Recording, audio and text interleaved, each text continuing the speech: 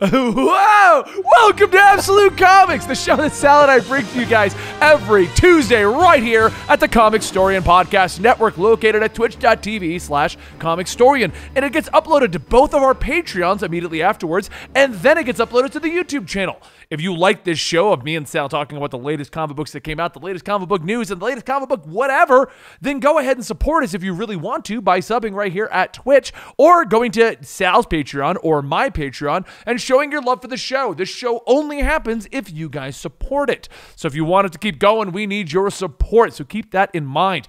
If you go to the Patreon route, doesn't matter which one of us you go to, it supports the show either way, and you get early access to it. And if you're watching on YouTube, thank you for your support by watching the show. If you want to support us further, I've given you a couple of ways to do it. So, anyway, I'm Benny. I'm known as the Comicstorian on YouTube. That is Sal from Comic Pop. And today's topics, looking at the list, we're going to discuss Disney Plus, Mandalorian, etc. as a whole. Thanks, Dan, for specifying what we're talking about there. Another Batman apprentice gets broken. Duke Thomas in The Batman and the Outsiders.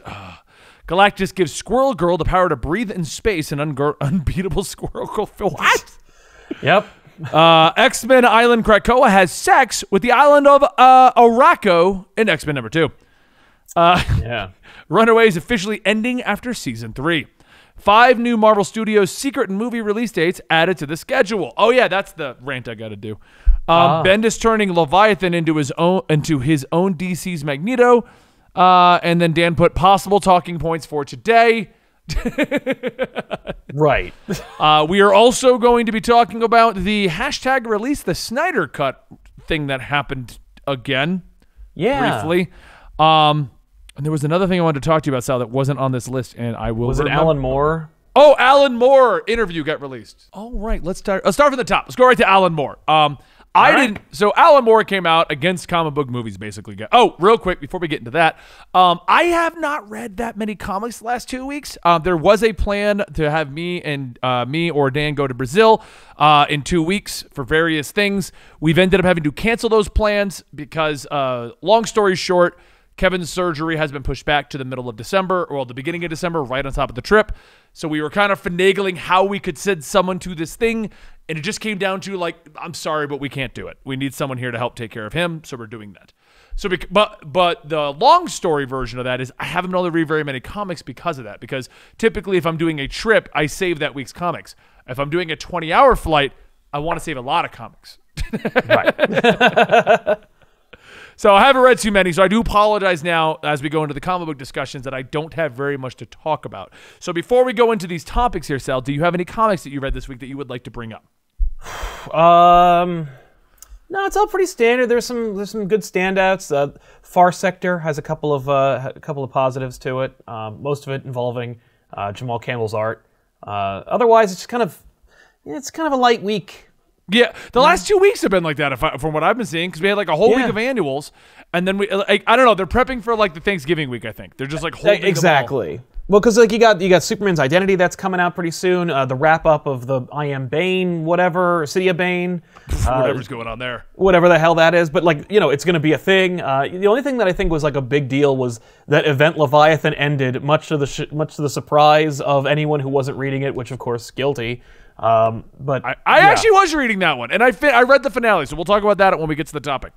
Cool. All right. So, okay, cool. Well, then nothing major outside of that then. So let's go ahead and move on to the Alan Moore statement. So he basically came out, and it's a huge blurb. Long story short, he basically says that comic book movies suck, and you're a grown man child if you're going to watch this, and our society sucks because people are attached to their favorite comic book superheroes, and they need to move on. Guilty. Did I just get the gist of that? I mean, more or less, yeah. I mean, like, the fact is, like, he has a lot of things to say about everything ever, particularly when it comes to comics. And I really feel bad because, like, he does these interviews because he's like, yeah, I have those projects I want to work on. And everyone else just wants to get him riled up and make him talk about something that he has no, like, no business talking about. But he hasn't been in the comic book world in a long time. I mean, he's self-published and he's worked with other, like, publishers out there to do, like, his own thing. But he hasn't had to work within the structure of the comic book industry in forever, and he hasn't worked on a superhero comic in forever either. So like he really doesn't like he keeps getting these interviews because of Watchmen and stuff like that. So Yeah. it's almost like he is disgruntled about it. It actually reminds me, I was catching up on the show Silicon Valley. I don't know if you watched that, Sal. I haven't watched it, but I hear it's a good show. Okay, so it's not really too heavy a spoiler. The character who owns basically the Apple equivalent in the show. Yeah. Hooley, they went really bad. They went terrible. He ended up getting pushed out of the company. And so he decided to move away from the tech world and go become a writer. Wrote his first book. It got very poorly reviewed. But then he was disgruntledly taking interviews because he wanted to talk about this other thing. But they all wanted to talk about his experience in the tech industry. So it kind of reminds me of what Alan Moore is, where he wants to do his own things, but everyone's always like, yo, Watchmen just came out. Are you down with that?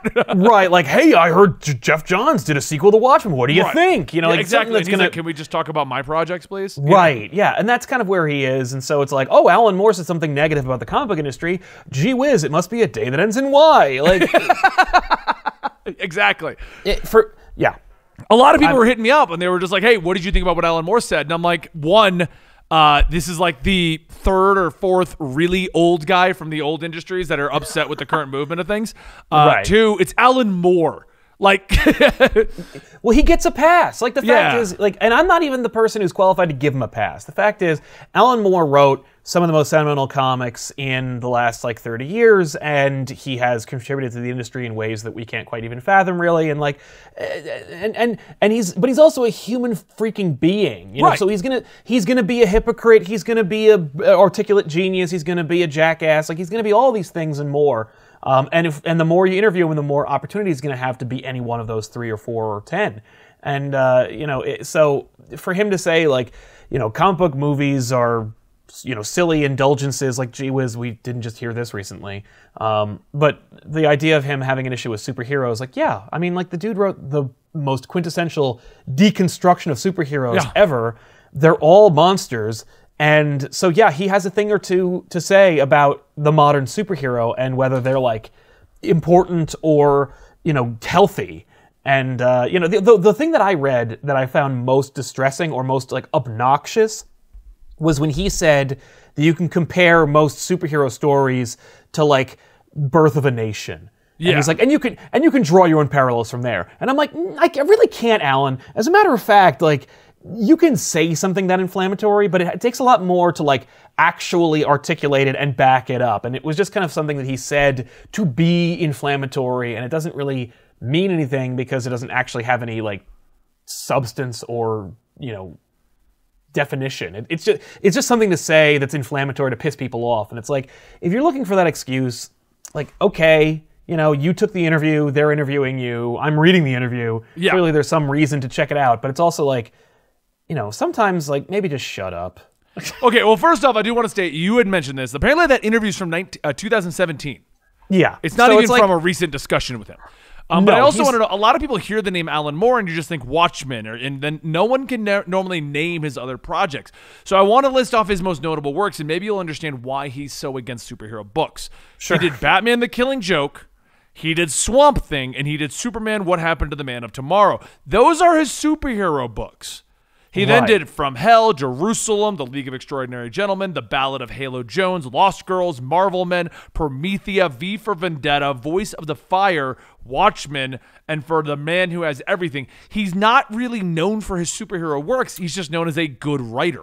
Well, if you read his, you should read, by the way, his Miracle Man / Marvel Man book, because it's it's one of the best Captain Marvel stories ever. And of course, Gaiman picks up after him, so it's oh, he's in good company, and they're both in you're in good hands when his run ends. But he has written superhero stories. The Batman Killing Joke thing was there's rumors about where that all came from. Maybe he had to fulfill a contract. Maybe he did it for a paycheck. He doesn't hold that one in high regard. But he did write a Batman story. He wrote a Superman story, arguably the last Superman story, but still a Superman story. He wrote a Green Lantern annual that DC continuously mines for stuff. What is it? It's some annual. I can't remember the name, the issue, but there is a Green Lantern story that Alan Moore wrote that that references the Blackest Night, and I think the Spectrum War and Ion, and I think Morrison's actually playing with the Black Star thing. I think that also came from the Alan Moore story. Literally, by the way, the story's 6 pages, maybe. It's not very long. But But Tales there's of the enough Green there. Lantern Corps. That's what Peck Thank is trying to say. Thank you. And the only reason I bring up his works is not to like discredit his works. I'm a fan of Alan Moore's work. But when he talks bad about the comic book industry, I don't normally hold it in too high regard, his bad mouthing of it.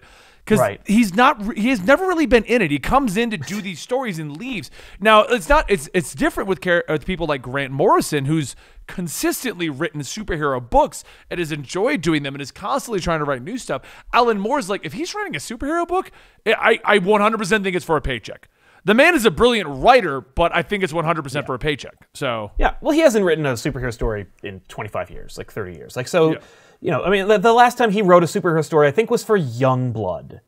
Yeah, our chat mentioned Youngblood, and it was during Blackest Night. So if it was during Blackest Night, the last stories he wrote was before that. Like, we're talking like 1996. Like, no, Blackest Night was during 2007 to 2009. No, I'm saying the last time Alan Moore wrote a superhero story was like 1996. Like, he actually sit down and wrote a story, not like a one-off or an annual or I'm just I mean, like, apparently, what was it? They asked him to do. They offered to give him the rights back to Watchmen if he wrote a sequel or a prequel series to it, and he was like, nah. And it was like, yeah, supposedly that happened with Before Watchmen, where they ended up just giving it to a bunch of well-known writers, but it was initially offered to him, and they were going to give him the rights and everything. Like, you just write this for us. You're right before Watchmen. And we'll give you back to you. Right, and we'll own that. Yeah. What's really funny, there's apropos of the Alan Moore thing, and I think it's the last thing I want to say about it. It's just Kieran Gillen, incredible writer in his own right, said this about him. He said, I'm always fascinated by people's arguments against Moore, which fail to recognize he co-created John Constantine, and he's never questioned Constantine's use by DC. That's true. He created John Constantine, never complains about that use. Just John Constantine's all over the place, too. Yeah. Literally, DC is working on a book called Little Johnny Constantine. Is that really what it's called? I think it's called Johnny Constantine, but like I'm calling him Little Johnny Constantine because it's about a little boy version of John Constantine, which if you couldn't get further away from the point or the character by doing that. Yes. That's like, that is Watchmen Babies. Watchmen Babies. That's a Simpsons joke. All right. Well, I mean, you know what? We'll end it there like you wanted. Yeah. Oh no. I mean, if you have something more to say, I mean, feel free. No, I really don't. I mean, everyone asks me about Alan Moore, and I said my opinion. If he was consistently writing superhero books, I'd take a little bit more for a grain of salt. But to me, he just seems like a crotchety old man who doesn't like how superhero licensing works, which leads to him being angry about a lot of things. That's fair. That's not to discount his writing, or like I don't think I can name a single book that he's written that I disliked. I like Grant Morrison's work, but there's certain books I go, what? I don't know what he was thinking, you know. Right. But with Alan Moore, I like his work, and I can't name a story that I'm like, I don't like that. You know what I mean? Yeah. No. So overall, I mean, it's just that's how I've always looked at Alan Moore. I feel like once a year we have the Alan Moore, attacking the comic book industry. Somebody goes out to Northampton and they're like, "Hey, Alan, what do you think about like they're making a V for Vendetta video game? What do you think of that?" Like, "Oh, well, like, it's just riling up your uncle, like at Thanksgiving, exactly. Just being like, hey, look what they're doing now, Uncle so and so. Like, oh, It's all right. Moving on to our next topic here. Oh, I had it right in the tip of my tongue. It just happened. Oh, so I wanted to mention real quick the hashtag. The hashtag is back. Yeah. Zack Snyder thing. Okay. I want to clarify something to our audience because I've been so against hashtag release the Snyder cut that I feel that it's now turned into, because like I tweeted out one of the hashtags and everyone's like, Benny, aren't you against it? Okay. I feel like clarifying this real quick. Yeah. I'm not against a Zack Snyder Justice League. I 100% think that it's going to be a darkened teaser for a series of movies that don't exist. It's going to be disjointed. It's going to be all over the place. I don't think it's going to be good. I stand by that statement. But I'm not against them releasing a Zack Snyder Justice League cut. Right. My argument against the hashtag release the Snyder cut move is a couple of things. One, we know for a fact that while scenes were filmed, it's not complete. The scenes they've showed are green screened. So that means they still have to go in and do it. Two, Zack Snyder was fired, which means something will happen behind the scenes on his overall Zack Snyderverse vision.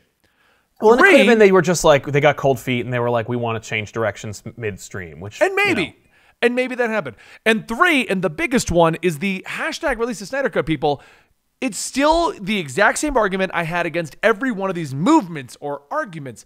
Just shut up. WB doesn't want to release it, and they get loud and they yell, release the Snyder Cut, and what are we going to get? You're like, look, I will eat my shoe if they release that, and it's the greatest movie known to mankind, and it revitalizes the Justice League movie series. It's going to be his version of the Justice League, which they didn't want to make halfway through making his version of the Justice League. Exactly.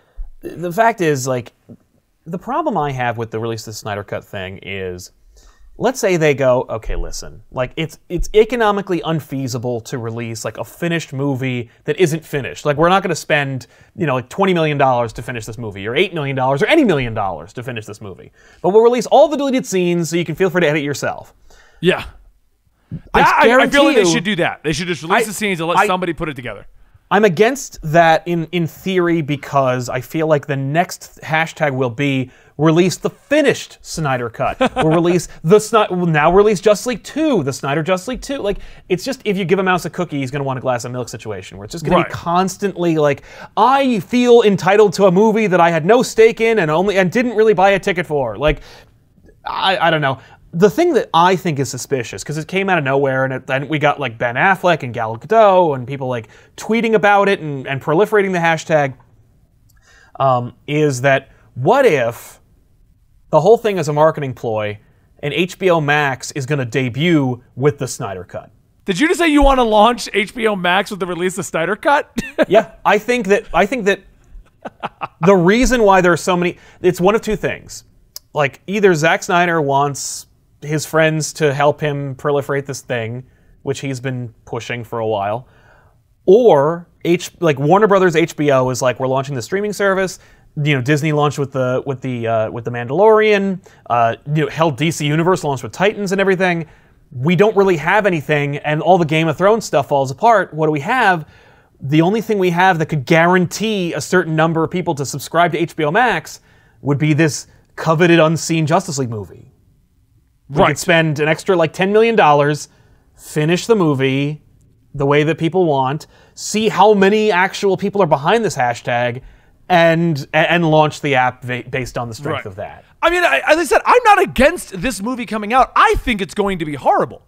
For the record, I liked Batman v Superman. It had problems. Like, come on, I'm not stupid. It had problems, but the inherent idea of Batman v Superman, I liked it. I liked Man of Steel.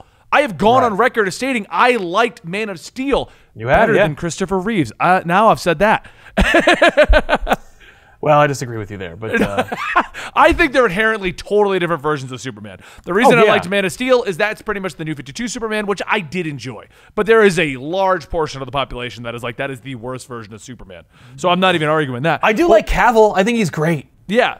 But what I'm saying is, I like what Snyder was doing with the franchise, the whole idea. It was different from the MCU. I'm not against that. I'm against the hashtag, because what it looks like to me is a spoiled director kid who's like, oh, they shut down my dream. Everyone tweet about it. That's what it looks like to me. I'm not against them releasing it. And if you guys want to tweet it out on the second anniversary of Justice League, because everyone is giving me crap because I tweeted it. I didn't tweet it directly. I made a joke that said I want to see the Star Wars version. And then I made the joke like, I'm not saying I've seen Zack Snyder's version of Empire Strikes Back, but...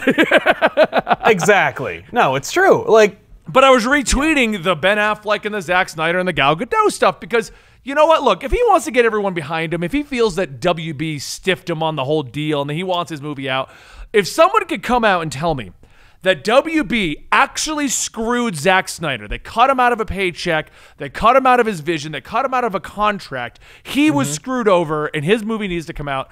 I would be behind it. But from what I have seen, this is what I've seen, is that Zack Snyder did not get to complete his Universal dream because it got very mixed reactions, and he's throwing a tantrum.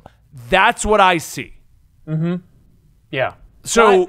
I'm not against the movie itself coming out. It's the army of fans that he has that he constantly riles up every 2 months going, here's a scene of Darkseid. Yeah, that drives me crazy. Like, it's bad enough we got like everyone who's like, I deserve you spending $30 to $60 million to finish a thing that never was going to be finished. Yes. But it's another for a film director to like go on a rival Twitter that he's being paid money to propagate, and then saying to everybody like, hey, you know, I really got screwed. I can't say out loud that I got screwed because I get sued, but I got screwed over, kind of, and look at what you're missing out on. You could be getting your version of the DC Universe if only they just let me finish my thing. Like, don't do that. Just move on. And that's what irritates me about hashtag release the Snyder Cut.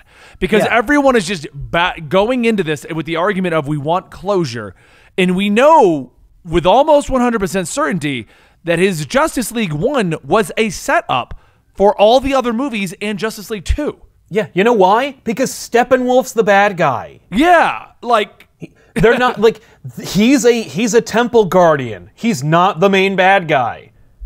That sucks. And that's where my argument comes in. I am fine with the movie coming out. I do not believe that it's going to be this world's greatest version of the Justice League that the hashtag Snyder Cut people are arguing for. If the argument is give the man his due, let his movie come out, it's mostly done, do it. Fine. I don't care. Like, whatever. The movie's never going to have another part to it. We're all going to talk about it for 2 minutes. And then, like you said, they're going to go, hashtag release the follow-ups. You know, like... Yeah. Hashtag hire Zack Snyder again. Like, hashtag where's Justice League 2? You know, it's just going to... You know what I haven't seen? Where's the hashtag Ryan Johnson episode 9? Like... That's because it was bad. I mean, like, listen, I'm not going on record about having an opinion one way or the other about the Ryan Johnson. No. I have no problems with the statements and stuff he was trying to make in the Ryan Johnson episode. Right. My problem with the Ryan Johnson episode 8, was his idea of, in the middle of a story, let's throw it all out the window and start over.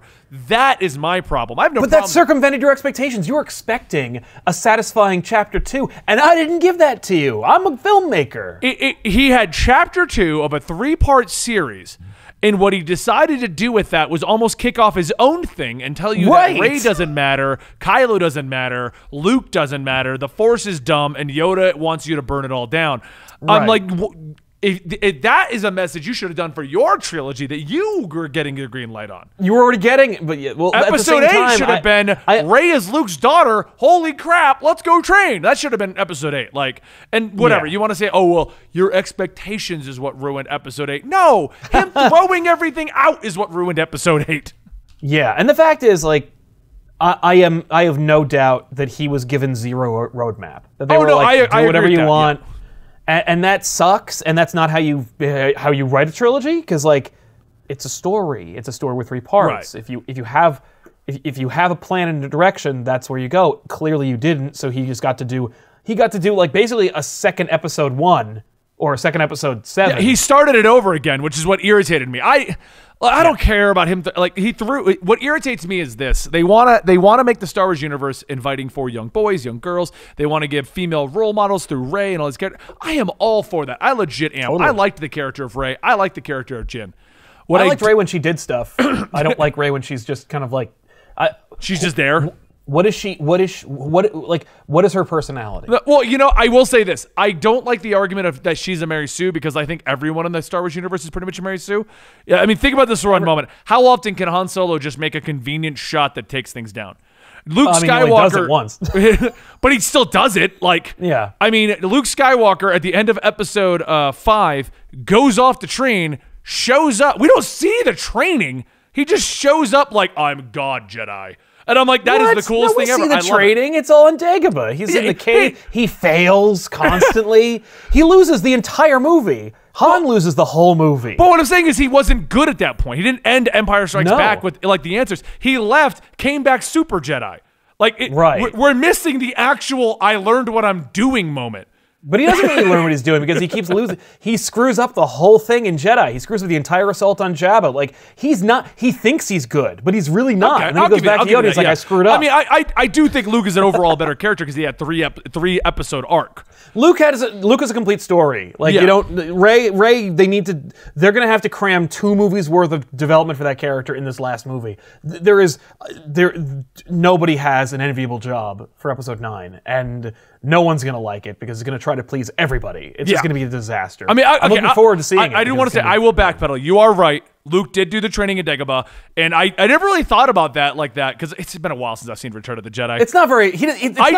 I always remember the intro where he's fighting like two Jabba, things. and it's just like, I know everything I'm doing and I'm perfect. Like that's what I Then always think about. Like Yeah, but then he falls down the Rancor pit and he doesn't like float over it and go like, what up? No, he like, falls down that thing. He gets arrested by like 2 Gamorrean guards. They shoot his hand on the skiff. Like he barely makes it out of that thing. Okay, all right, I'll give you that. Yeah, but in my because everyone was like Rey's a Mary Sue in the first movie, and I'm like, Luke kind of like managed to sink an entire Death Star with a convenient shot. But that was the Force. Like he gets to do that. Like right. But that's what they needed for Rey, though. Episode 8 needed to be her real training, not meditation with jokes. And then she just conveniently shows up and is like, "Check it out! I can like move rocks, and I'm like godlike." Right. And I would argue I would argue that like Rey being excellent at using the Force right away might be like a story decision. Like that's actually like not a bad idea. It's like I just think of it and it happens, and I look like I'm really good at it, but the reality is that I'm not actually in charge of what I'm doing. And that's kind of an interesting direction. But like, then I'm not even arguing with Rey. I'm just saying like I wish that we had more of like the Rey we had in the beginning of Episode 7. Because like I like that Rey. The Rey is like, I'm sitting in the dirt, I'm all by myself. If I keep this up, I'm gonna be cleaning rocks until I'm 1,000,000 years old. Like I really liked a lot of that. I liked the idea, and I know this is based on a fan theory that she was Luke's child. Right. But I liked the idea that she. Well, I like the idea that she was so. I don't care if she's anybody's child. I don't care about that. But I liked the idea that she was so strong in the Force because if she was Luke's child, that's Anakin to Luke to Rey, and that made sense. Like, oh, she's super powerful because Anakin to Luke. Like, come on. Right. Exactly. Anakin had 6 movies of development. I mean, we kind of ignore 2 and 3 and pretend it was cool, but oh yeah. Well, we're gonna do that anyway, but yeah. But anyway, so Kenobi my way of talk about tangents. Oh no, Star Wars. What are we doing? That's not even on the list. What do we got here? No. Technically, Mandalorian is. Oh yeah. By the way, love Mandalorian. I think it's great. Yeah, this is our segue. So Mandalorian. What did you think of it? Oh, I love it. It's everything I wanted of a Star Wars show / movie. Like Mandalorian's what I wanted from them Disney taking it. That's what I wanted. Mandalorian's what I wanted from, hey, we're doing another Star Wars movie. I wanted a lived-in, gritty, no, like, well, I don't want to spoil anything for anybody, but I was really expecting it to be like no Force, no lightsabers, no Jedi, and like what we got is still palatable, and I'm still on board. And I really like it. Somebody was complaining that like Mandalorian, he keeps screwing up, and I'm like, that's great. He's a bounty hunter. He's not supposed to just always do things well. Like, you know who screws up constantly but still wins in the end? Indiana Jones. Yeah. Like, I'm in. I'm not saying the Mandalorian is basically Star Wars Indiana Jones, but it could be. And oh, you know what I've noticed about Mandalorian though? You know what he constantly screws up on? Animals. Yeah, it's true. Its animals are like his downfall. Yeah, I love it. I'm in. I mean, like, and what's funny is there's a couple of moments where I was like, man, fan service. But it was also the kind of fan service where I'm like, give me more. Like, that's exactly the fan service I want. Like, I love Jawas. I love that they, like, changed their colors a little bit because they're on a different planet or whatever. Like, I loved the use of them and just taking what was established but also doing something else with it. Like, I loved that. The world itself is just, it's lived in but familiar. This is exactly what I want out of Star Wars. It's just this. Just keep doing this. Is like if you. So one argument that I've had since Episode 7 and Episode 8 is that Disney has been trying very hard, and I think a lot of Rian Johnson's decisions in 8 came out of this, but they're quite obviously trying to move away from the Skywalkers. They want you to care about Star Wars as a whole, which us hardcore fans enjoy, the stories of the bounty hunters and the shippers, but they're trying to mass appeal the rest of the Star Wars universe. And I feel the method of doing it in Episode 8, where it's like, well, Skywalkers don't matter, Jedis don't matter. You know what matters? Rose Tico and our Stormtrooper guy, and they're going to go off, and we're going to see. I don't think that was a good way to do it. While they have their merits, and there was stuff in there that was good, overall, I felt like that was being shoved in because they're like, well, the Jedis are over here, but they don't matter. But the Jedis are over here, Well, or they're dead. Like that. I love. It's funny. Like here's 2 problems. One, making Star Wars a massively appealing thing. The original trilogy is based on the Campbellian myth of the hero with 1,000 faces and the hero's journey. Yeah. So obviously it's going to appeal to everybody, and it's so generic not like insulting Star Wars, but like Star Wars episodes 4, 5, and 6, they're really generic, they're really penetrable, there's no extra bullshit or gobbledygook that you need to try and get into. So everyone loves Star Wars, right? Except for like a couple people, and I get that, fine, whatever. But like everyone loves Star Wars. The novel, like the rest of Star Wars, everything else, literally 4, 5, 6, everyone likes Star Wars. Everything else is for geeks, nerds, and Star Wars fanatics. Yeah. Like every novel is about something else. Luke's in it for like a minute before he does something stupid or leaves. Like, every novel, they're like, Luke, and then he goes away and he like comes back and solves the problem. But he's not in it. We're focusing on people like Akbar and Lando and Leia. No, Luke is Goku. He's too powerful, so he's immediately dismissed. Right, but like Star Wars is not mass appealing. Like, no. It doesn't. You know what used to get you beaten up? Saying you were a Star Wars fan. Like, it is straight up not appealing to everybody, and trying to make it appeal to everyone, and then being surprised that only a niche group of people who like Star Wars is watching it, is only going to fragment the base and even further. So, like, that's the mistake. The mistake is not doing stuff like Mandalorian, where it's like, yo, here it is. Here's Star Wars. Unapologetically, here's some Star Wars. Like, and the right people will watch it. What I love about that is they did it like they started doing the Marvel movies, where they were like, okay, what if we did a spaghetti Western, but set in Star Wars? That's what I want. That's all I've ever wanted from Star Wars. It's that. That's what Marvel started doing. They're like, what if we make a heist movie or an espionage movie, but put superheroes in it? And that's why they're so appealing, because you're not getting just let's put on the suit and go to war, like. Yeah, they still do that, but like also you get some stuff, you have some fun stuff. Like, I would argue, like, I would love it if Ant-Man really leaned into the heist thing more, but like, you still had to have an evil version of Ant-Man get small and fight him. Like, I don't know. I'm not gonna complain about Ant-Man. I'm just saying, like, but Marvel does have Marvel has a formula, and they're not gonna deviate from it too far. But Star Wars, don't try to make it to appeal to too many people. It's not gonna work. Well, I just feel like Mandalorian is exactly what I wanted when they took over the franchise. 7, I feel, was good. 8 has its bonus, has its pluses, but there's a lot of negatives a part of that. I feel like Mandalorian would have been a better direction if their goal was to be like, we don't want you to care about the Jedis. We don't want you to care about the Skywalkers. Right. We want you to care about Star Wars.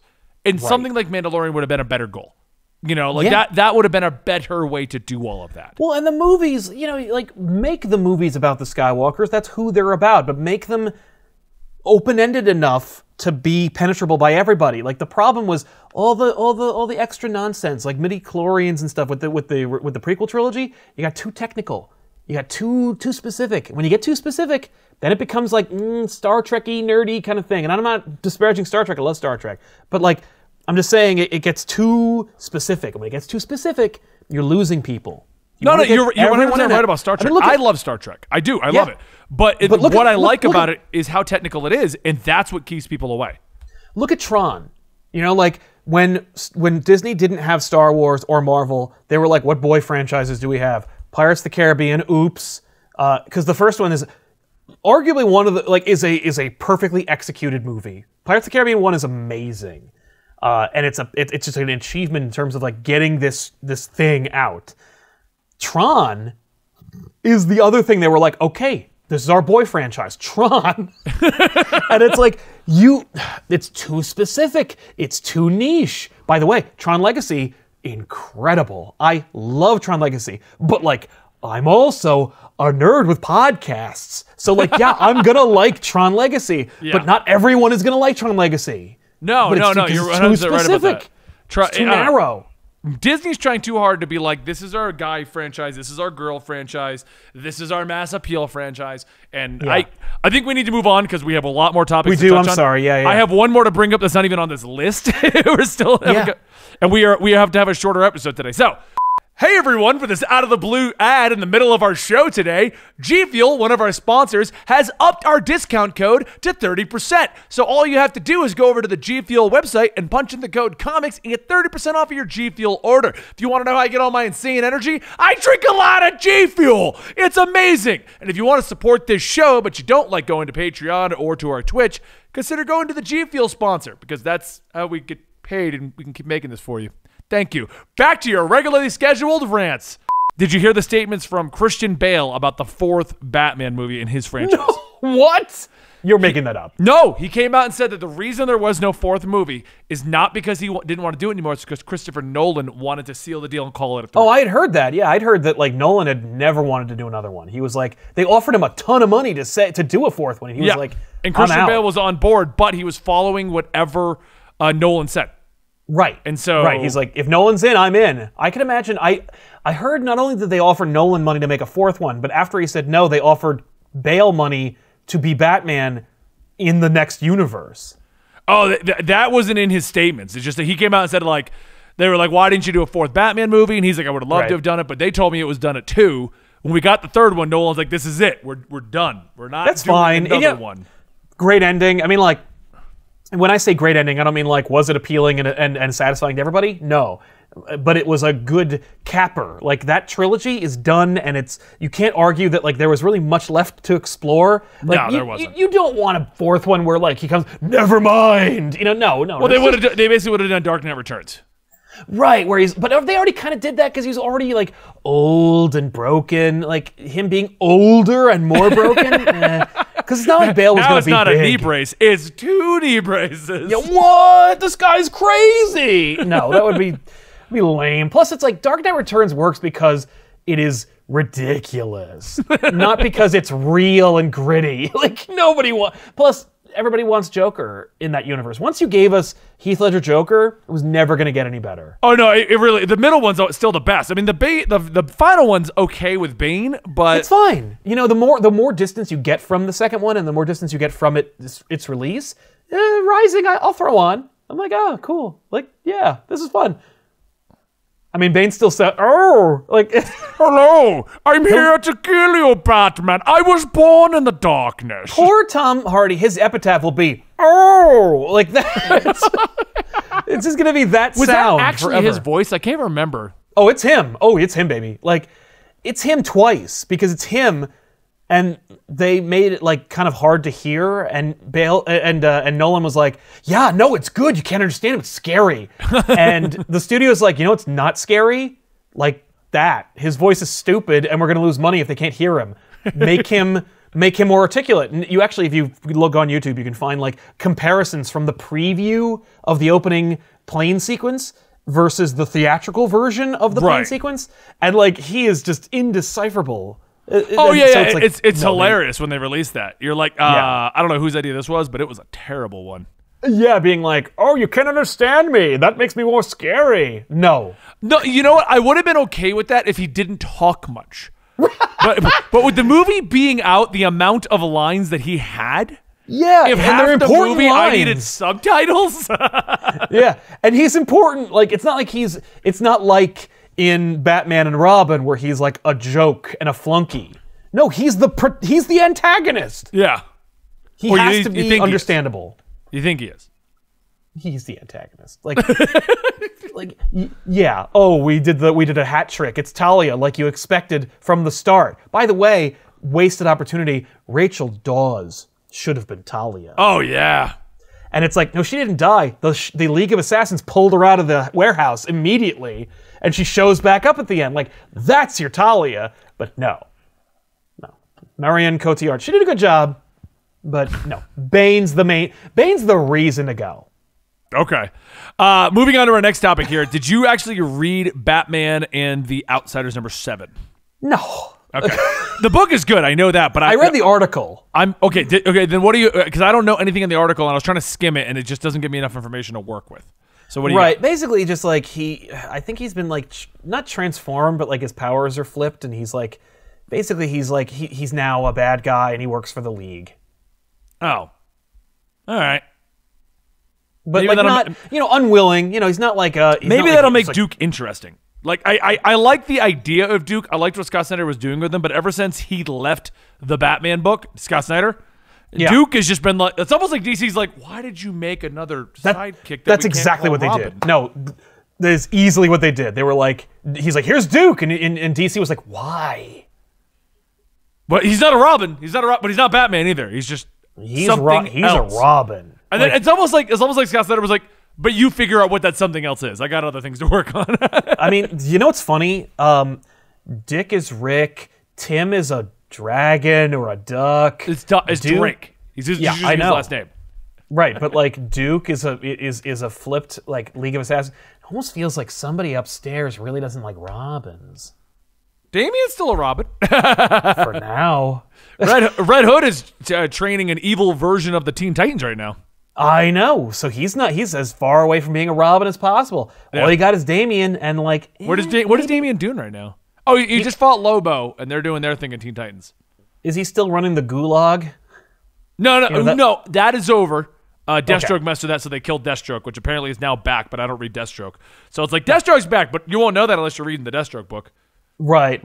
No, but Yeah, Dan was telling me the other day that Deathstroke came back. I'm like, oh, didn't see that coming. right? Wait, hold on. Dan, you got a comment on the Deathstroke return? Yeah, so I want to just let you know how it was done. He essentially died from the arrow to the eye, and then I believe it was Raptor from like the Nightwing, who has leprosy apparently, came along, gave him leprosy. The leprosy kickstarted his healing factor again and brought him back to life. Wouldn't the Arrow do that? I don't know if Arrow did that, but that's the Raptor It's, was interesting, but I guess Raptor's now crap, so. Yeah. Craptor. Craptor. I don't know. But I'm telling you, the days are numbered for all the Robins. Watch your back, Damien. I mean, well, at least Damien's doing something with it, you know? Right. Yeah. No, it's true. Like, Damien's on the Teen Titans and just constantly screwing that up, so at least we gave him that to screw up. Yeah, that's true. But yeah, like I don't know. I mean, there's a crisis coming. We'll see. Oh yeah, what they happens. have. I love how last year DC was all like, "No, there's no crisis. We're not doing a crisis. There's no crisis coming." And now in like every book, it's like, "There's a crisis coming." Yep. You gotta get ready for the crisis. Yeah. Like at the beginning of every Tales of the Multiverse, they're like, Yeah. "Oh, there's a crisis coming, so I'm getting ready." Yeah. Watch out for Tempest Fugonaut. I mean, the Watcher. Yeah. No. I like Tempest Fugonaut. All right. Anyway. Why? Galactus gave Squirrel Girl the power to breathe in space in Unbeatable Squirrel Girl number 50. Yeah.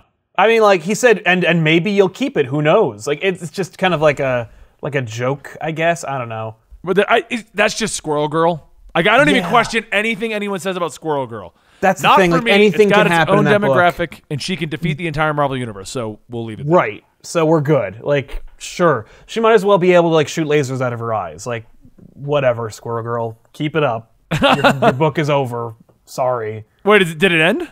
I thought it was over. I think this is it, isn't it?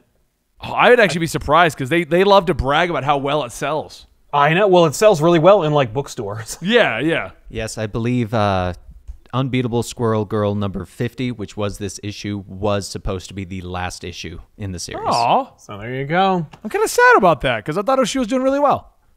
I mean, maybe it is, and they were just like, I'll guarantee you, like, the Unstoppable Squirrel Girl will be next or something. Oh, that's true. You know, Maybe the so- writer just wanted to move on because part of what made that book so good is the writer-artist combo that was selling it. You know what I mean? Like that. Yeah. So that's Yeah, kind of I like wouldn't when be they surprised. when G. Willow Wilson left Miss Marvel finally. They Yeah. restarted the book. They're like, there's a new writer, new book, whole new thing. Like we're just Yeah, gonna, that seems like the Marvel thing to do, so I wouldn't be surprised if there was another new Squirrel Girl book coming out from a totally different team. yeah, because whenever they have a success, they like to end the success with that team. Like if a book goes past 12 issues, you can almost guarantee if the writer or artist combo leaves, that's the end of the book. They're going to reboot it. Yeah, Yeah. exactly. So Comics. all right, so this sounds like it's right up your alley. Krakoa had sex with another island. Yeah, just hammering home the whole like crazy sex nuts X-Men book that Hickman is pushing. Does this just confirm what you thought about it being an orgy? Yeah, the whole thing. Everyone's banging in this book. The islands are banging, not just the X-Men. I mean, like literally, like it's. But although in the same issue, well, I don't want to spoil it, but like a character asks Cyclops if he loves anybody, and he says it's a complicated question, but let's say I love a singular someone. You're like, oh, Jean. yeah. I mean, like, but I am banging Wolverine though. I know. But yeah, no, like but they introduced, they literally, Hickman's like, hey, I know I just invented this like living island, but like here's another living island called Araco, and Krakoa has got an urge and it needs this island, so it just starts booking it towards the other island, and then it like slams into the other island, and the vines will intertwine, and then as if enough for you to go like, is this really like getting all sexual? Cable is like, is this island doing what I think it's doing?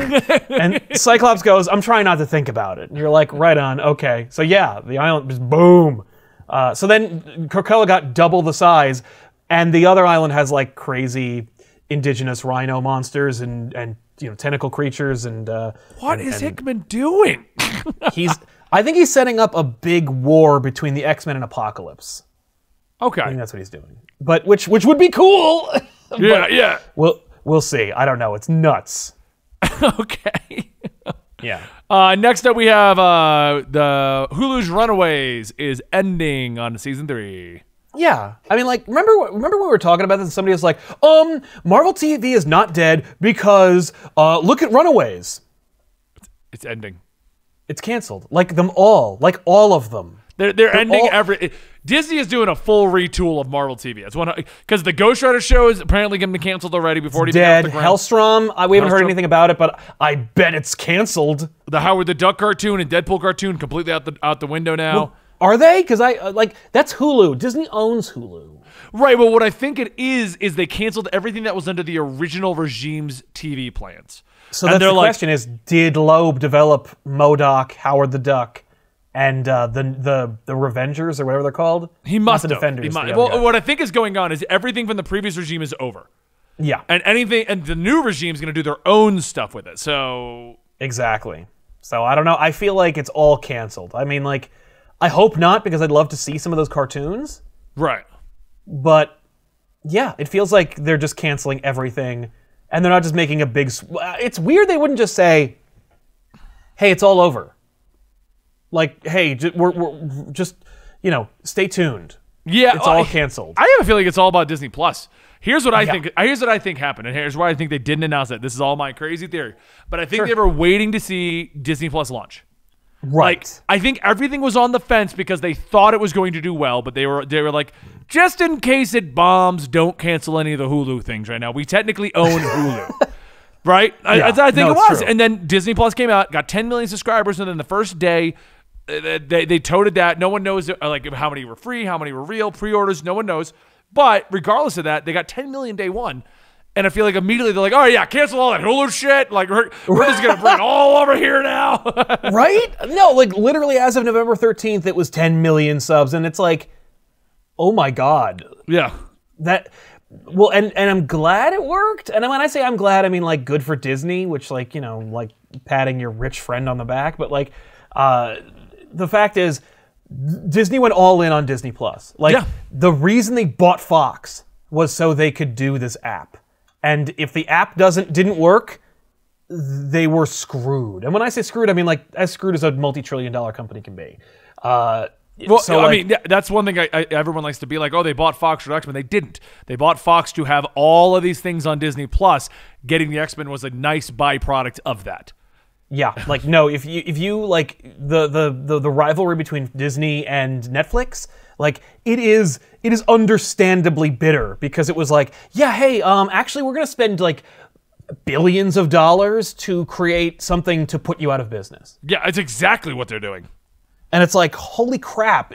So yeah, no, everything has to go on Disney Plus because it's like they don't have any other venue to put it on because they've gone all in on this. Like, they own Hulu, so they can be like, okay, since we own all of this, we obviously need to put some of our like PG-13 plus content someplace else. That's where it'll go. But Disney Plus is the end game for Disney. That's why as soon as it came out, I feel like we're going to hear a lot more announcements or just things will never be mentioned again. But that's anything really under the old regime, I think is just gone. And they're announcing all the new stuff. Like, I guarantee if this is just my opinion, but if the Falcon and Winter Soldier show comes out and does as well as we're all assuming it will, Right. You're immediately going to hear like, all right, so we got here's all the ones you already know about, but here's all the other ones. Here's the Doctor Strange show. We got Benedict Cumberbatch. He's coming back in. He's going to team up with Sherlock Holmes. How's it going to work? I don't care. I'm Disney. I make it work. Like, that's right. I mean, well, and Sherlock is public domain, so whatever. But like, yeah, no, they could absolutely do that, and will. I mean, the fact is, they're going to spend what they're going to spend to make it work because this is where they're headed. yeah. Yeah, and those those shows, those developments, you're going to see even more from there. And the fact is, they're going to reboot basically anything that was under the old regime. I would love to see them, like people talking about, like, maybe they'll bring back the Netflix shows. No, those are dead. Dead. Like, deader than dead. Well, there's talks of them rebooting Daredevil with Charlie Cox. If they're going to reboot Daredevil, they're not going to go, just to add to confusion, here's the Netflix versions too. Now, that being said, I think the only reason you will see anyone from the Netflix shows come back is because Feige fought for them. Oh, If Feige's like, no, I like Charlie Cox, I want to work with him, I think he was a great Daredevil, that's one of the two only things that I want to keep from that thing. That's what they're going to do. But otherwise, everything else is out the window. Everything. You're not going to see anything. They're going to keep those shows they own. I think Inhumans will be on Disney Plus, but such that it was. I mean, Agents of S.H.I.E.L.D. will be on Disney Plus. It's already there, and it's doing well, which is also problematic for them. Yeah, because people are watching Agents of S.H.I.E.L.D. and because they weren't watching it when it came out. So, all right, well, we're getting close to our time, so let's move forward on this one. I mean, yeah. We got 5 new movies announced, or 4, with unannounced movies with dates. Yes, you wanted to say something about this, so please. I mean, there's not much to say other than maybe they realized that Phase 4 kind of sucked as it was. Yeah. Well, it was underwhelming. It was very underwhelming. So I'm excited to see if there's more movies coming out during this period. Definitely. I saw an article that was like the unscheduled 5 movies means that the Sony Marvel Spider-Man thing is doomed. And then you read the article and it was like, or not. I mean, I don't really know. And I'm like, God. Well, I'm reading this right here. It's there's a bunch of movies that were announced that don't even have release dates, and people are kind of speculating maybe this is them. But that's Blade, Guardians of the Galaxy 3, Captain Marvel sequel, and Ant-Man and Wasp. So if these dates are just more of the underwhelming Phase 4, well, crap. Yeah. Well, I was hoping it was more. And they're not going to mention Spider-Man because that's not a Marvel movie. That's a Sony movie that Marvel's helping to make. That's why Homecoming isn't on Disney Plus. Yeah. So, all right. Well, there's not much more to say because we don't know exactly what they are. They just locked in a bunch of dates. But moving on to our last topic, Leviathan's finale. Bendis is starting Leviathan into his own DC Magneto. Okay. So Leviathan actually wasn't a terrible comic for issues 1 through 5. It was beautifully drawn. It was a great noir. You had to know what you were getting into. It was a slow burn. Yeah. Slow. But if you knew what you were getting into, it was a good book. The finale was that it was Mark Shaw, the Manhunter, and that we have Guardian back. Yeah. You know what it reminded me of? Armageddon 2021 or whatever that was. Where it turned 2001, where it turned out to be Hank Hall. The big villain that we were building up to, Hank Hall. This time it was Mark Shaw. You know what people have asked me? Who is Mark Shaw? Who is that? You know what my answer is? Who's Mark Shaw? He's Manhunter. No, literally, we covered a book called Millennium, which had Manhunters in them. And Manhunters, of course, were the predecessor to the Green Lantern Corps. They were the failed experiment that the Guardians created to defend the universe.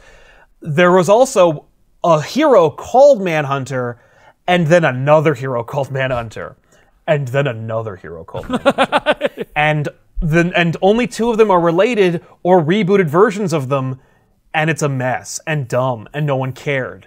So, for Bendis to go and Manhunter, that's the one concession that Bendis will make, where Bendis is like, hey, normally what I do is I just take a character that you already know and then I make a version of that character so that I can get paid dividends for that character. Right. But I guess I'll redefine Manhunter for you. I think that's his way of showing that he has DC street cred. It was such a deep dive for a villain. It was why? It should be. I'm glad it was one. I'm glad at least it wasn't it wasn't Hank Hall again, or the Vic Sage or something. But Vic Sage would have been great. Would you imagine it was Vic Sage? Oh, well, I mean, people. Yes, that's like actually a way better issues idea. of this, they're like, well, it must be Red Hood because Leviathan wears a red mask. Yeah. Well, I mean, that was like when he created Ronin, and people were like, "Oh, I think it's Daredevil," and he's like, "Oh crap, they figured it out within the first page." No, it's Echo actually, and you're like, "Damn it." I mean, I like Echo, so okay, but you were drawing a guy. You were drawing a guy. No, Ronin is a guy when they first introduced, and then she's like, "Oh no, I'm wearing a man suit." Well, that seems complicated. I don't remember that at all. A man suit? That was literally New Avengers for Volume 1. Bendis introduced this new character called Ronin. Ronin is awesome. Captain America invites Daredevil to join the team. He says, "I can't be Daredevil and be on the Avengers." Then suddenly Ronin shows up and he's on the team and he fights like Daredevil. Everyone's like, "Oh, it's Daredevil," and he's like, "Oh no!" And then like when they revealed that it's not Daredevil, they just had David Finch draw Echo's face instead, and she was like, "Yeah, I'm wearing a bodysuit that looks like a man," just to throw you off the scent. Just to throw you off. No. I mean, overall, I just feel it's kind of underwhelming. I've been back and forth on Bendis on DC since the beginning. Action Comics, I'm not a fan of. I like his Superman run. Young Justice has had some really great moments. I hear Naomi's good, but what I've seen in it didn't hook me on Naomi.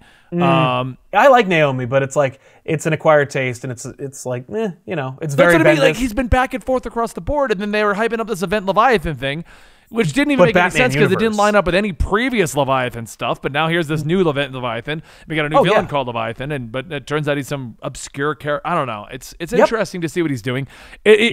At the end of this, it is really interesting to see a hardcore Marvel writer of like 20-something years coming into DC, and seeing how he's going to handle all of this. And DC just being all in on whatever Brian Michael Bendis wants to do. They just bend over, get out of the way. Please, Bendis, whatever you want to do, whatever you want. I mean, you heard the rumor they offered him Batman after, before Tynan took over. That they were like, "Do you want to Batman?" And he was like, "No." And they're like, "Oh." Well, he did Batman Universe, which is great. I don't know why he didn't. I love Batman Universe. It's so good. Yeah. Which is why I was like, "Yeah, take over Batman." But he's like, "No, I don't want that." Tynan will do a good job for the small period he'll be on the book. I hope he sticks it out. His detective run was amazing, so I'm excited. I loved his. He's great. He's leaving Justice League Dark like we all thought. It's a sin. Wait, he said he wasn't leaving Justice League Dark. Well, he is. Wait, when did they announce that? Yesterday. Oh, but when? I don't know. We were talking about it on the show yesterday, and then they were like, "Yeah, no, he announced like whatever issues his last one." And I'm like, "No." Is it at least far out? Like it's not like Issue 20. Oh, I know. Why? Yeah, DC's in trouble, man. I mean, I'm not upset that on our show he was like, "Oh, I'm not leaving Justice League Dark." I mean, that's the nature of NDAs and stuff. No, he can't. Yeah, he can't say it. I'm not upset about that at all. I'm just upset that he is leaving. Like I was like, no, he's it's not just- leaving. Great. We like that book. Yeah, That's exactly. He apparently they'll be swinging back around so. We'll see. Oh, and then maybe he'll come that's what back. he was referencing. He's like, no, I got plans for that because I was like, that sounds weird that you're out. Like, Right, like just done. yeah. Yeah. Anyway, so. So, all right. Well, that concludes today's episode of Absolute Comics. I like whenever we try to make a shorter episode. I feel like we get more in the episode. We do, well, because there's always some hidden topic where like, oh, I care about that. Let's talk about it hardcore. I think we spent like 20 minutes talking about episode 8 and 7 and Mandalorian. Yeah, Star Wars took over, man. Which I gotta aren't tell you. on the list, for the record. They were not on our topic. Just Mandalorian, and if it was Mandalorian, I'd been like, I like that show. Yeah, me too. Okay, cool. Moving on. Either way, thank you so much for your guys' support over here. If you want to see this show continue, please consider subscribing right here at the Twitch channel, twitch.tv/comicstorian. Or you can go ahead and join either one of our Patreons, patreon.com/comicpop or patreon.com/comicstorian. And you can also go to our sponsor, which I totally forgot to mention in the middle of the episode like I intended, G Fuel. At the time of this going live, there's currently a sale going on. 30% off your G Fuel order if you use the code COMICS. Anyway, guys, thank you so much for your support. We'll be here on Thursday with more Comics Experiment, and Absolute Comics will be back next Tuesday. Thank you, and I'll see you next time.